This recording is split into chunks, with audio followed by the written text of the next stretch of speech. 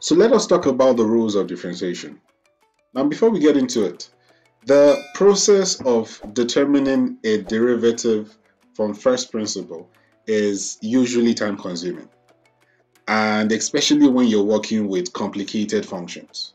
So unless a question asks you to use first principles, it's easier to always use these rules. So let's get into the first one.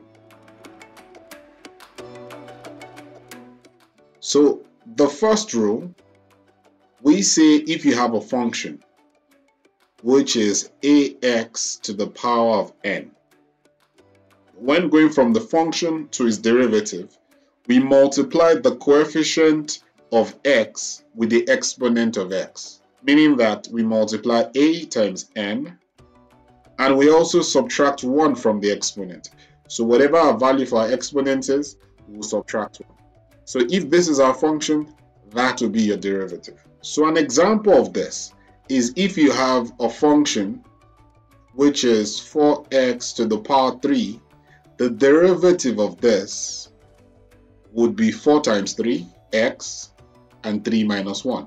So as you can see, we multiply the exponent by the coefficient of x, and we subtracted the exponent by 1. So the final answer for this will be 12x squared, and that's it.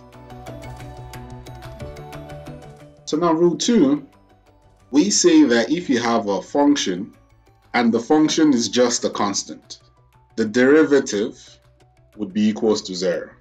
So the derivative of any constant is always equals to 0. So example, if I have a function and let's say this function is 3, the derivative of this function will just be equals to 0. Whenever you have an addition of different functions, it could also be an addition and a subtraction of different functions.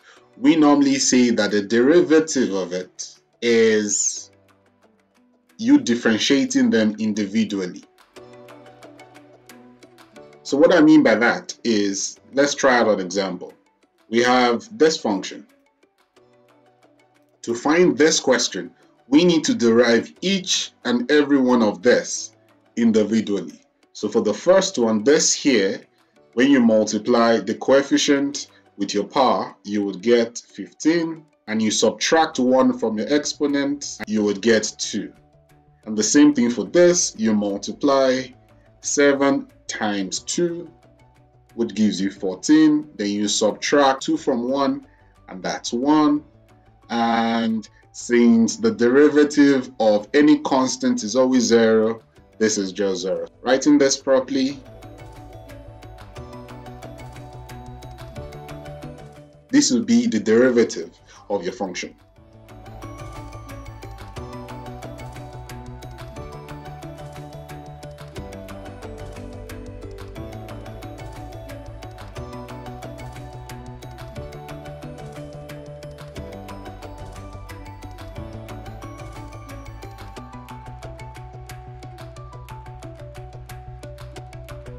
So this question asks us to find the y over dx, meaning they want us to find the derivative of this equation, which is x squared minus 3 over the square root of x. Now, the first thing we will do is to simplify this. Now, before we can do any derivative, we need to simplify this as best as possible, right? We need it to look something like this. Yeah? So if it looks like that, it means that we can easily do the rules of differentiations to differentiate it. But before we get there, let us simplify it a little bit. Yeah, so the first thing we'll do is we break the division sign. Then we change the surds into exponents. Then using the laws of exponents, we can subtract the first one here because they are divided, and whenever the bases are the same and there's a division sign, we subtract the exponent. And for the other one, we could actually bring the x up. It turns into negative. That's why you have negative half. Then simplifying this,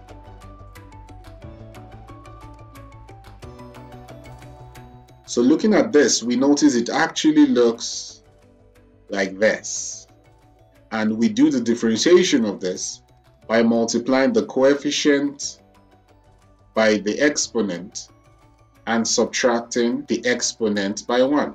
So applying that to our equation, we would say that this would be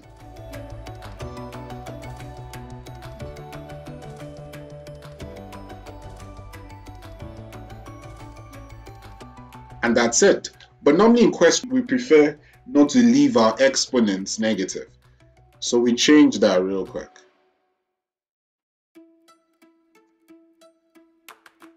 So we can see that this is the derivative of the equation that they wanted. Now this question wants us to find the derivative of 1 minus x to the power half and 1 minus 2x to the power negative half. To answer this question, we need to expand the bracket. So we will FOIL.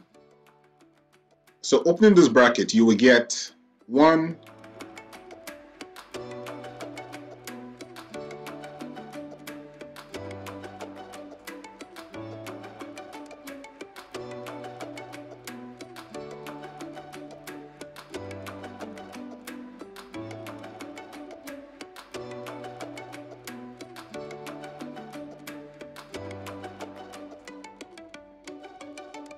we've simplified as far as we can get. So with this, we can now differentiate. So this will give you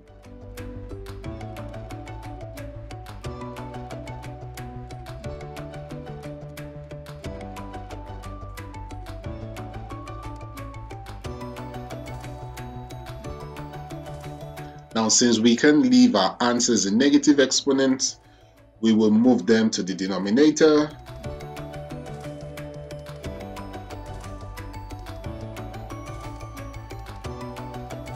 And this will be your final answer.